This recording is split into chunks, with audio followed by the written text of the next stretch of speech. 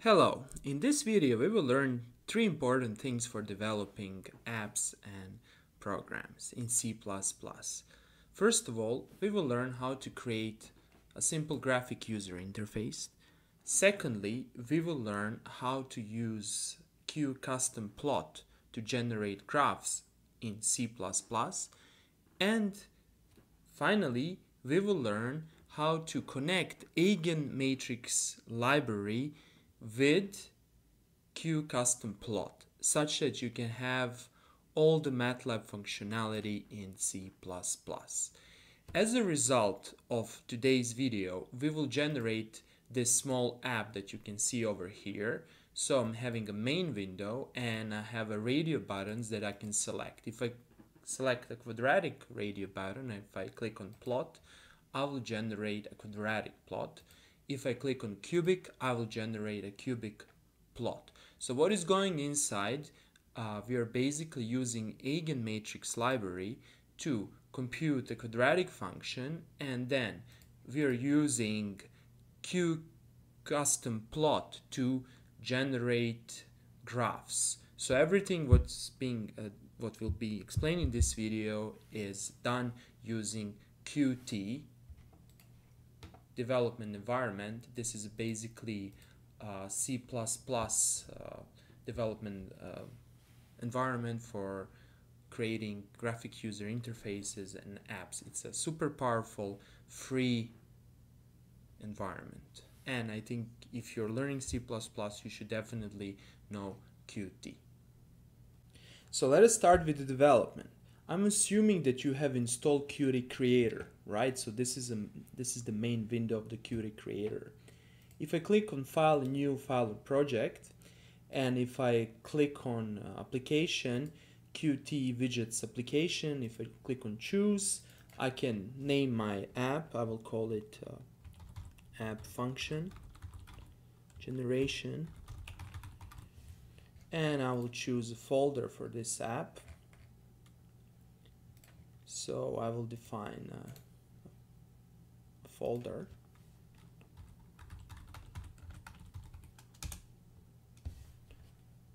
And if I follow the step, all the necessary steps, I'm not going to change anything. I'm just going to use the default steps.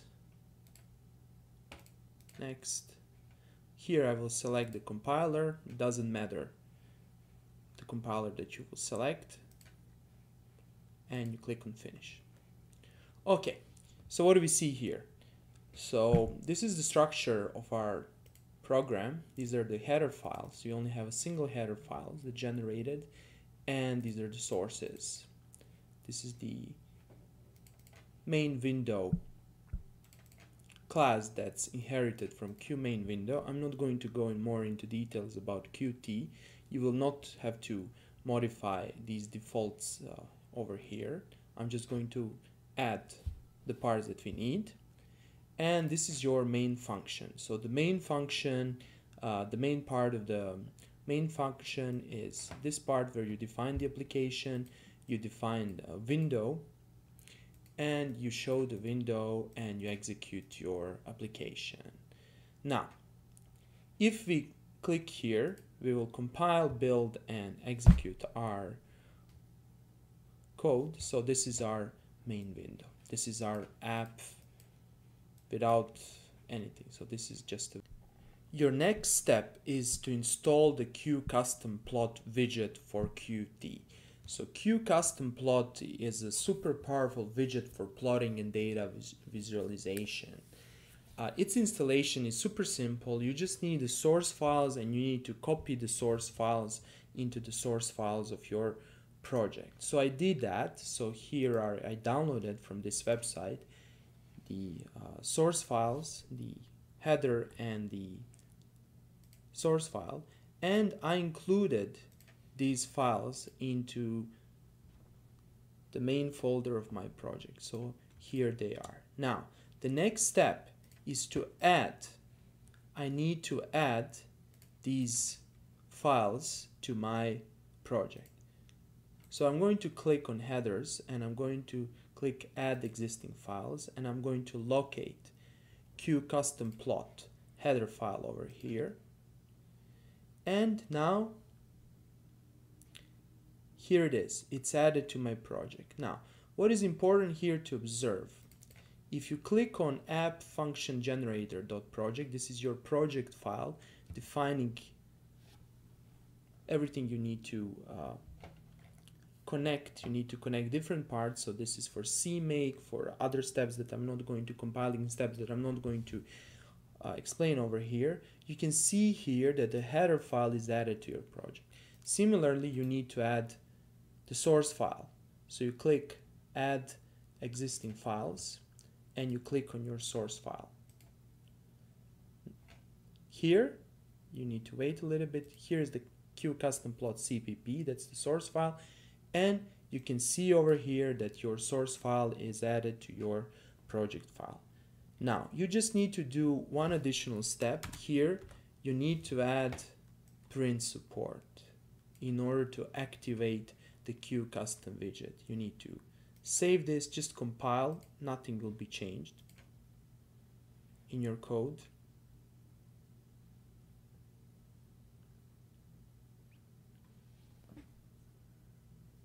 Just see for a second that everything is good. Fine, so you're all set. Okay, so our next step is now to create a graphic user interface. So to create a graphics user interface, we're going to click on Forms and we are going to double click on Main Window. Here is basically an editor for placing certain containers, widgets on your graphics user interface. Another way of doing this, basically of adding graphical elements, you can go to basically your header file and you can locate the constructor of your main window, and here in the constructor of main window you can also add certain elements. However, this is a more difficult, more verbose way of adding entries, so I will show you an alternative way, a super easy graphics based method for adding widgets and containers. First, I'm going to define a window for plotting. I'm going to click here on widget and I'm going to drag widget to my window. Then I'm going to expand my widget. So my function will be plotted in this area. If I right click on this widget, I can select certain options. So I can click here promote to. Now, you can promote to two different classes, to different header files. So I'm going to promote this to QCustomPlot. Okay, so I'm going to promote this to QCustomPlot and I'm going to click on add. And here it is. So now I'm relating this widget to the QCustomPlot header file and I'm going to click on promote. Okay. Now, if we run this code,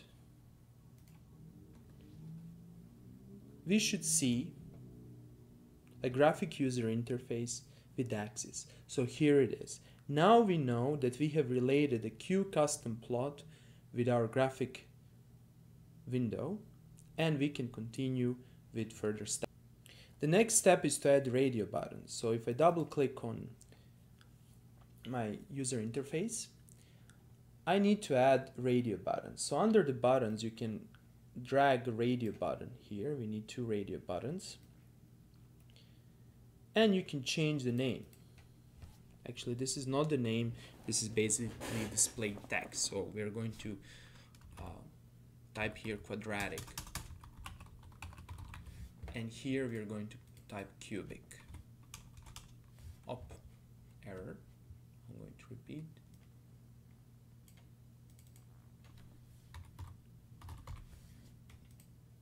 Okay, now we have 2 radio buttons. Here you can see basically their labels. So this is radio button, this is radio button 2. We are going to change the label. So you do right click, change object name. We are going to call it radio button quadratic.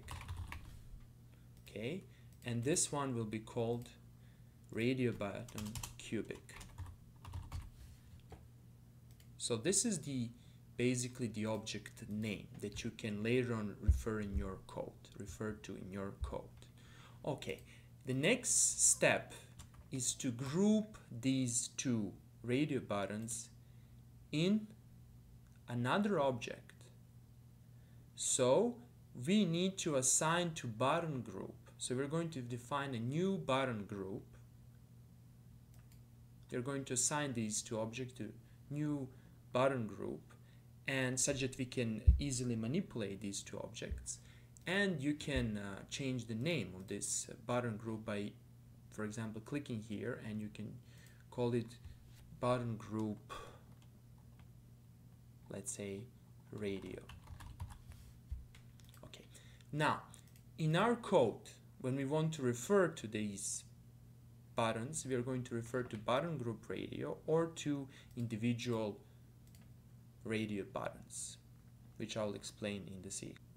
The next step is to add the push button. So we're going to add the push button. We're going to call plot it. This will be the display text.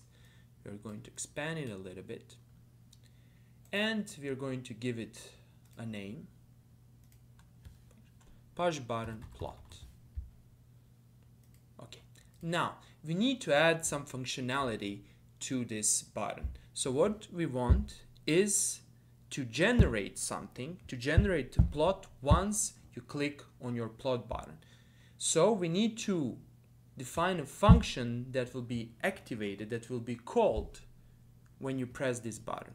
In Qt, there are so-called slots that you can, and connections, you can define them, you can write a code for doing that. However, we are going to do it in a faster way.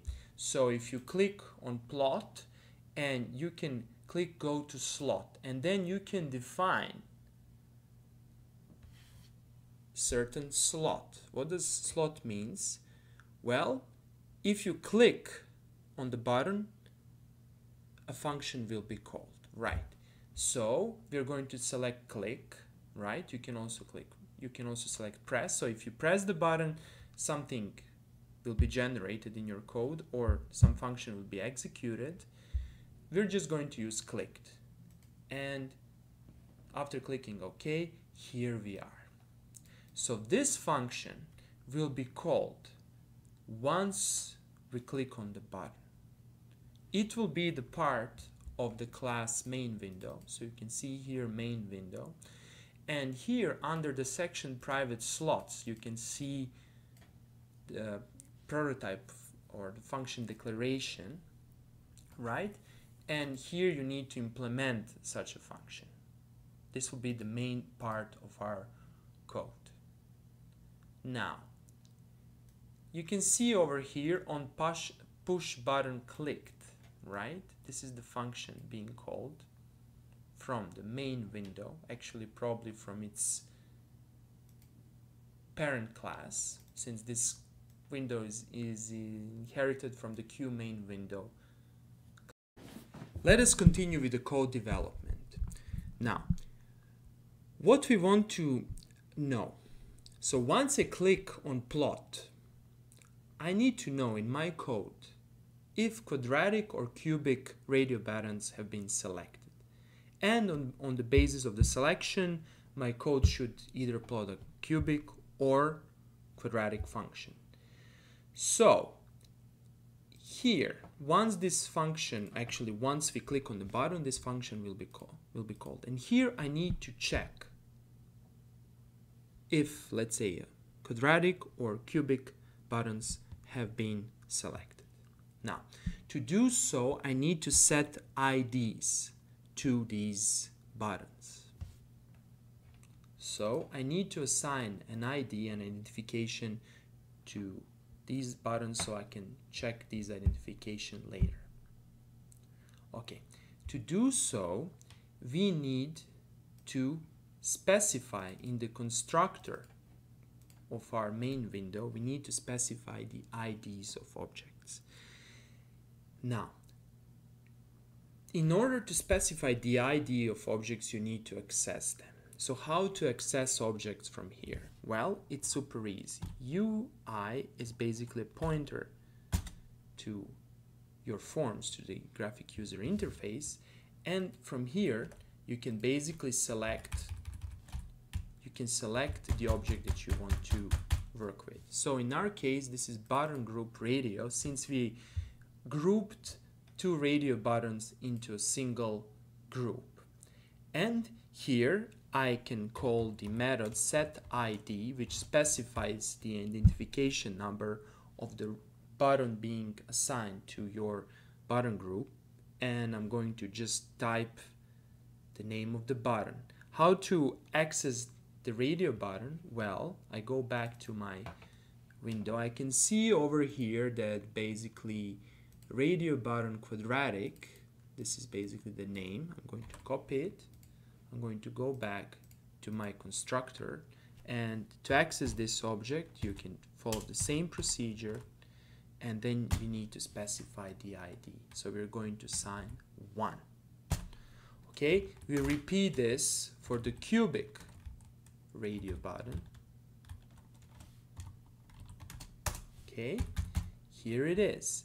And finally, I want to set a default button that's being checked. So I want in my graphic user interface, I always want quadratic. When, let's say, I run my code, I want quadratic button to be always checked.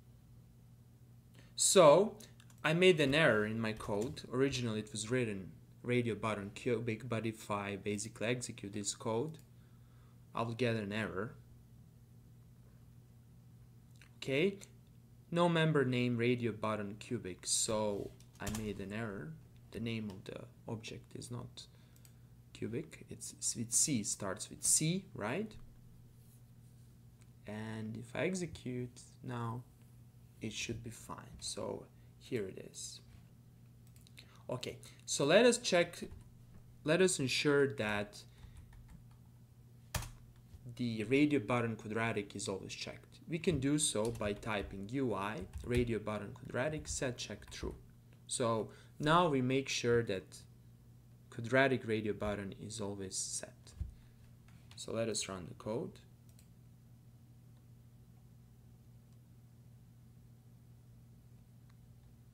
And here it is. Great. We click on plot, nothing happens. This is what we want. Now, in my function on main push button clicked, I can simply type UI button group radio checked ID. So when I click on my plot button, with this code line I can check the ID. So I can retrieve, I can identify the button that's being selected or clicked. Right. Now, the next step is to add the Eigen library. Right. You need to add Eigen library since we're going to perform computations. And to do so, you need to modify your project file.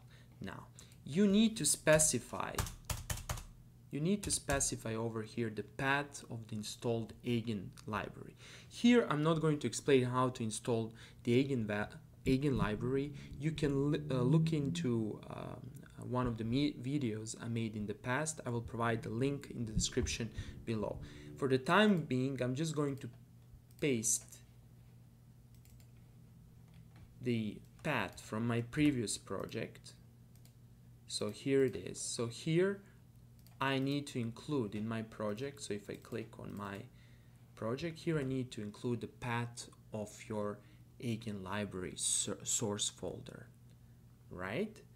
Then the next step that you need to do to install the Eigen library, you basically need to include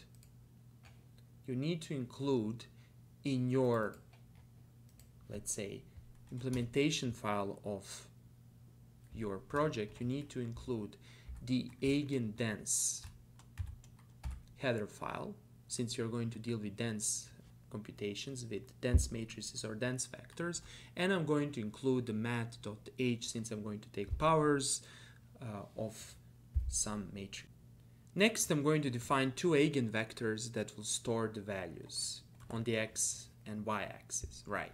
So with this code line, I'm defining two dynamic vectors, x values and y values. And then I set the x values as len space. This is similar to MATLAB notation. I'm having 1,000 numbers evenly distributed from -1 to 1, since I'm plotting from -1 to 1. And here I'm retrieving the size of my vector of previously defined vectors x values, and then I set the y values to 0. You don't need to follow this step, the last step. However, it's always good to set values to 0 of the objects that you're not, or elements that you're not using. Okay, so now the next step, we need to define a switch statement. We need to define y values depending on the radio button that's being pressed. If you press, for example, a cubic function, you need to take the third power of x values. If you press the quadratic function, you need to take the second power of x values. So how to do that? Okay, so here is our switch statement. We switch on function type. The function type is the ID of the pressed button. Case of 1, right, it's a quadratic function. Case 2 is the cubic function. Here, remember that we have set the IDs. For the quadratic function, the ID is 1, and here I made an error. Basically, the cubic function should be equal to 2, right? So correct this in your code. Now, this is the switch statement. I will briefly go over the statement. There is a video on how to use the Eigen library.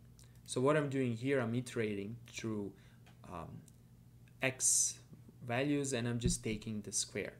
Here I'm taking basically the third power of the x values. You see, it's super easy to manipulate with these objects.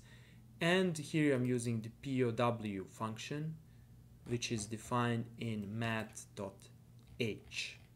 And let's execute this code.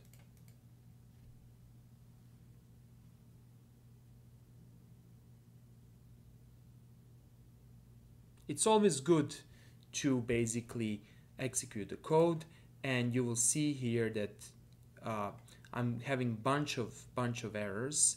Why I'm getting these errors? I deliberately did that just to explain you one more thing. For an experienced C++ programmer, here you need to define using, right, namespace Eigen, because if you just do include eigendents, the compiler still doesn't know what is vector XD.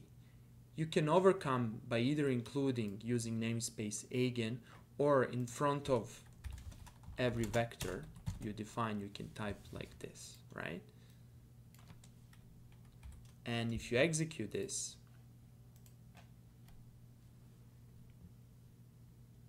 everything should be okay. Here it is. If you click on quadratic, we click on cubic, you click on plot, nothing is generated because we still didn't call the QCustomPlot widget. Let us continue with the code development. In order to use QCustomPlot, we need to convert Eigen objects into the QVector objects. QVector objects are standard Qt containers for vectors. Right, to do so, we first need to convert the Eigen objects to the std vector objects, and then we can convert the std vector objects to the QVector form. So we need to perform two conversions. How to convert Eigen objects into the std vector forms? Well, we need to call the .data method on the Eigen objects. So if we execute something like this, so this line will return us a pointer. It will return a pointer to the memory address that stores the first entry of x values. right? And then we can specify, if you type down something like this, we can add to this pointer the total number of entries in the matrix or in the vector, and this will return all the entries stored in our X values, right? Because Eigen stores its entries consecutively in memory. So if we know the pointer to the first entry and we add to this pointer total number of entries, we will select the complete vector. And we just define std vector. This is just the template standard notation, and after these lines, 2 lines of code, we have x values std vector that's basically std vector object. Now, once we have this object, we need to convert it to the q vector form, and we perform these 2 lines of code. Now, everything is settled. We have q vector objects of x and y values, and let us now proceed with definition of our plots. First, I'm using basically max coefficients and min coefficients of x and y values to define the axis limits.